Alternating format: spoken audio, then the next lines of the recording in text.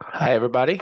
This is DFS Chan coming to you here to talk about the first day, or I guess the second day of the World Cup, the first main slate, classic slate of the 2022 Qatar World Cup. It's very exciting. Just like the Olympics, the World Cup happens every 4 years, and yeah.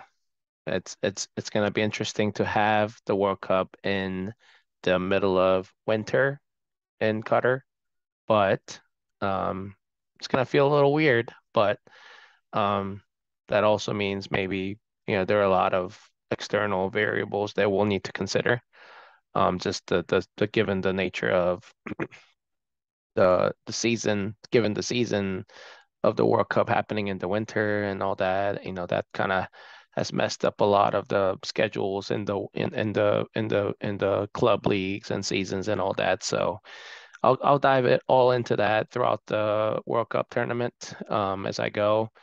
But I just wanted to kind of get ahead of the macro stuff at the beginning of this video. A lot of the people have asked me questions about, first of all, the stagger time of the games on a slate. So, for example, on the first slate for Monday, November 21st, we have an 8 o'clock game Eastern time that I'm speaking of, 8 o'clock in the morning, 11 o'clock in the morning, and then 2 o'clock in the afternoon, right? So, is it beneficial to kind of like have players, from the last game or from the later games in your roster for late swap? I personally do not think so. I don't think that should dictate um, your lineup building in soccer DFS for a few reasons. First of all, I think it really depends on each slate, but just looking at the odds, like for this exact slate, I think it's a good example. There's not a clear favorite. There's not going to be a clear favorite in most of the World Cup matches, at least in the tournament. There are 8 groups of 4 teams in each of those 8 groups, so 32 teams. So 32 best national teams, from 32 different countries have made it to this stage of the finals of the World Cup tournament. And really, I mean, there's not going to be like a Manchester City or Liverpool-esque favorite at minus 2,000, 3,000, or something like that, right? So there's not going to be anything like that. Like, for example, England over Iran, as you probably guys don't know much about Iranian soccer team, but like England, you've heard of all the players on the national team, probably like Harry Kane and Sterling we'll talk about, and they're only at minus 300, right? So most likely they'll win, but it's not out of the picture that Iran could win. And speaking of which, I think the second thing is some people have asked me questions about, whether I think the teams that have practiced or trained longer together will perform better compared to, let's say, England. So like I think England versus Iran is a perfect example of that. Iran has had more time together. At least the players for Iran have had more time together. For those players, most of the players on the Iranian national team, do not play in, the Premier League or, La Liga, like the major club leagues that had the seasons ongoing in the fall, right? So it's more likely that Iranian team probably has better chemistry, yes, but I think it kind of is negated by the talent and quality of players that are on the English team, right? So it kind of evens out, but at the World Cup level, um, just like in the NBA or NFL, any other major sports that you guys are used to, talent and quality matters. Um, just like in the NBA. I mean, really, soccer, there are some superstars, even though it's a team sport, a lot of the good quality players do matter at the stage. And based on the form that those players are in, it really matters a lot at this stage, in my opinion, especially in an individual matchup like this. So, I do think Iranian like team chemistry will be good, but I just feel like they lack the same type of quality players that England has. But England is also known for not scoring enough goals, but also just lacking, build up soccer in the past and not finishing, around the goal. So anyways, I'll go all into that. Um, but I just want to go into those macro stuff that think Sheets has asked questions about on the theories and aspect of it. This is the True DFS Discord for Soccer Channel. If you are interested, come join us. We'll go over a lot of questions and have a lot of fun discussions in this channel. And also, I will be posting a lot of, starters, obviously, when they're confirmed, but also my favorite plays for cash and GPP in this channel, probably. So, yeah, come join us. I think it'll be exciting. Um, we will get the starters for each of these games, 60 to 90 minutes before each game on Twitter, probably. So I just want to make sure that you guys know when to look and when to late swap and all that. So it's just like the EPL Premier League where, the starters get confirmed about 60 minutes before each match. So yeah, just treat them the same. Um, but as mentioned, with the staggered times on the slate, I think it's going to be interesting to see who you put in the utility spot and then maybe potential for late swap and all that. But I'll go into that as I go into each individual matchups. All right, so first matchup on the slate is England versus Iran.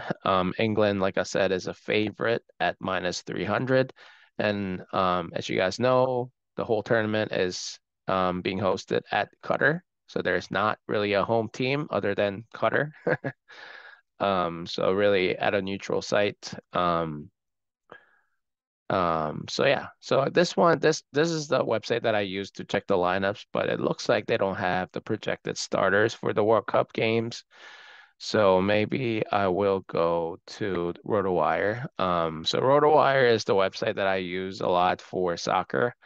I think it's a great website if you want to look at like matchups and stats and projected starters. So I'll kind of go over the starters, projected starters here, but I just wanted to let you guys know that um, the first starting lineups for these countries will be different. I guarantee you that. The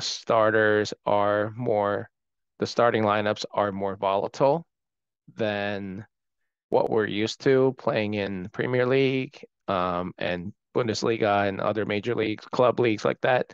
At the national level, it really depends on who meshes better with whom. I think as Sheets mentioned this, something like that, some questions like this, but players from the same club or same teams, do they tend to perform better together? Yeah, of course. They've been training and playing together quite a bit, but um, you know, we're not, that's not going to be like a primary factor for me to look at. I think it happened. I mean, like I picked two players in my DFS lineup and they happen to be happen to play for the same club. Yeah, that's great. I think that's a plus, but it's not going to be a determinative the factor for me to, build a lineups with. Um, so for England, like you'll see um, I guess Phil Foden, um, I guess Raheem Sterling now plays for Chelsea. He used to play for Man City. So, I mean, like until last year, Sterling used to play on Man City with Phil Foden. Um, and then, like John Stones plays for Man City. So, yeah, I mean, like I can see that, but I just feel like it doesn't really matter that much. So there's that. For England, I think, sorry, last macro thing, and I'll go into each lineups, okay? Um, in the World Cup matches. This is very important, I think. This is probably the most important thing, for me to point out in the World Cup in general. DFS, there aren't that gonna be that many goals. Okay. The total over under on goals will be lower generally compared to club matches. What does that mean for DFS purposes, right? So we want to pick the guys that have higher floors in those um, narratives and predictions. I mean, if it's gonna end the game, if the game's gonna end 1-0, 2-0, 2-1, we want to have, obviously we want to have goal scores, right? But the opportunity cost is not gonna be, great, that great if you don't have a goal scorer, right? So you just want to make sure that you have high floor guys like those players that have shares or monopolies on the set pieces, penalty kicks, corner kicks, free kicks, penalty kicks, to name it. Just make sure that you are aware of those set piece takers. I will post them as I can for each of the matchups in our Discord channel so that hopefully that will be helpful. But I will talk about the set piece takers on this video for these 6 countries. But I just want to point out that in general, for soccer DFS for the World Cup, you want to focus more. You want to put more emphasis on picking the higher floor guys, and then maybe like sprinkle them with, sprinkle the lineups with who you think will score, right? Like 1 or 2 goals. I mean, it's gonna be very rare that somebody will score a hat trick and stuff like that. I mean, maybe for like super teams like France or Argentina, stuff like that, but it can happen. But in most of the games, I'd say at least 2/3 of the games, I'm pretty sure that the total over under it's gonna be 2 goals max. So I think that's very important to kind of remind yourself as you're building the lineups. So for England, it's going to be Kieran Trippier. I think that's going to probably have a monopoly, in my opinion. Maybe he'll share it with Phil Foden or Luke Shaw. But those are the 3 guys that I will be interested in terms of set pieces. Trippier is probably going to be a lock in all of my lineups if he does end up starting. I think on this projected lineup, it's going to be a 5-3-2 or 3-5-2 formation where Trippier is going to be on the right side, crossing the ball quite a bit. So he has the upside to assist a goal from the right flank, or from the corner kicks or free kicks and stuff like that. So I think he has tremendous value. I think he's going to be probably as close as a lock on this slate, just given the lack of the same type of upside and high floor as Kieran Trippier provides. So, and then after that, I think for England, like I said, Luke Shaw, if he lines up on the left side, crossing the ball, yeah, I mean that creates a lot of the scoring chances for these strikers, especially for Harry Kane. So if you are playing Harry Kane in your lineup, you want to have one of those flankers that can cross the ball to him for the assist upside, just to correlate. And then yeah, like Harry Kane. I think a lot of people will play him, and I understand he has the best scoring odds on the slate amongst all the teams. England is the biggest favorite, and Iran has, I think their defense is okay, at least from the stats that I saw.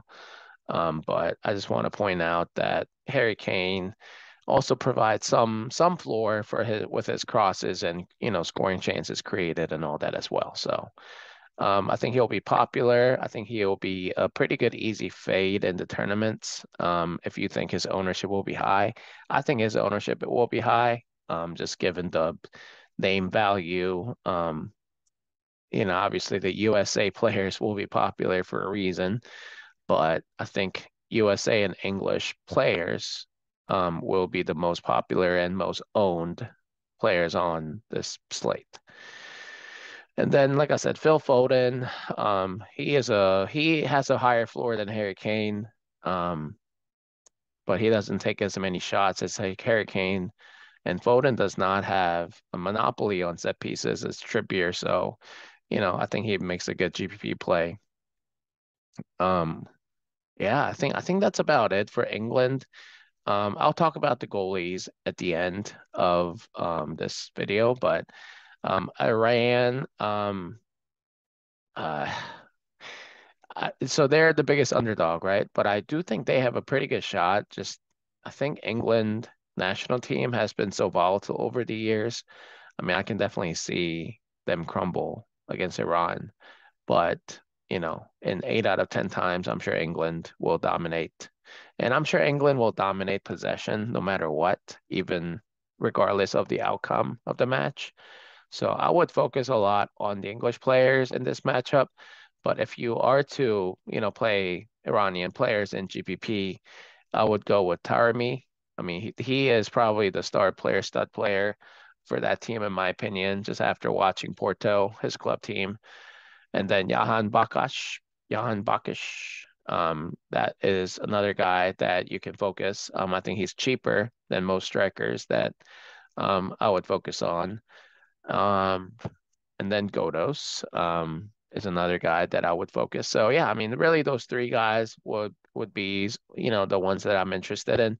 I would not play any of the fullbacks for Iran. I think, like I said, England should dominate possession there. So I think if you are playing for Iran, you're playing for the goals, like I said, because you're not expecting Iran to dominate possession, to have the ball, and really to create chances and all that, you need to have the ball.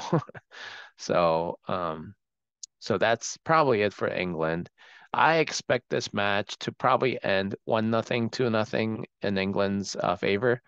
And obviously that favors, Pickford maybe with the win and clean sheet um, odds to play Pickford. But I think to pay up for Pickford, you just have to sacrifice a lot in other positions. So I'm not sure if that's worth it. But I think for cash, you don't really have to play him, in my opinion, just given how close the odds are. England is not like a minus 2,000 favorite, right? Like they're minus 300. So um, I don't think, I think I'm leaning toward not playing Pickford and then maybe paying up in other positions. The next matchup is Senegal versus Netherlands. Just like I said, given the high ownership of USA, and then England players, I think this match is going to be the lowest owned. At least players from this match will be the lowest owned. So that makes this match very interesting, intriguing for GPP purposes. And then for cash, I mean, I'll point out the high floor guys, but if Ismaila Sarr starts, I think he's going to be in a lot of my lineups. I really like Sarr's upside in the open play.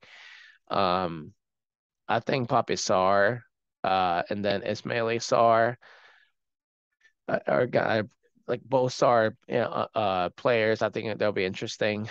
Um, they interest me rather for this tournament, at least for this slate. So those are the two guys I would focus. And then Diata, I think that's a pay down option. I definitely think that he can net one against Netherlands today or on Monday. Um, so I think that's going to be interesting. And then for Netherlands, Netherlands players actually, I like quite a few of them.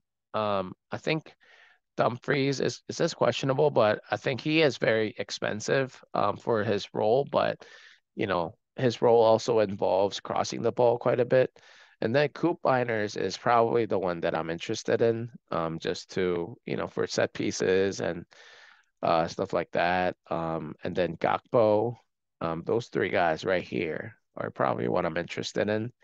I think Jansen will get subbed out early, but he has the goal upside, same as Bergwijn. So really, those three guys are, the ones that I'm interested in. Daily Blind or Blend, he doesn't really cross the ball that much for my taste for me to consider. So really, I think these Scoop Miners, Dumfries, and Gakpo are what intrigue me from the Netherlands squad. I think this could turn into a 2-1 match or 0-0 match, really. I think the range of outcomes is probably the biggest in this match compared to other two matches. So for what it's worth. I think, it's going to be interesting. And then for my match prediction, uh, I think it's going to be 1-1 ultimately. I think both teams will score. I think like I said, I like Diarra as a sneaky GPP option. And then Sarr is my favorite from Senegal. And the Netherlands, if they were to score, I think it's going to be Gakpo. I think that's who I'm interested in most. All right. The ultimate matchup that everyone will be watching, hopefully, in the US, USA versus Wales. The USA team is fine. I think they will be okay. I do not have as high expectations as some of my friends have. Um, First of all, they're the second youngest team in this tournament amongst 32 countries, for what it's worth. Um, but I think this game, I'll just go with the prediction first. I think Wales will win. Wales has been bad, but maybe a tie. Wales has been bad too, so maybe a tie, maybe 1-1 as well. But USA also they always have a hard time scoring goals. But anyway, so let's go into DFS mode. So USA, obviously it has to start with Pulisic. He's gonna take most of the set pieces, if not all of them. He is the, you know, Captain America for the team, so but he's very expensive. I don't know if I'll play him in cash or not. I'm still debating. But he's going to have a lot of the pieces. If you think USA will dominate possession, which doesn't happen often, but against this bad Wales team, I think USA can, maybe 60-40. I think Pulisic will have decent amount of opportunities, which gives him a decent floor, but his price tag is really expensive.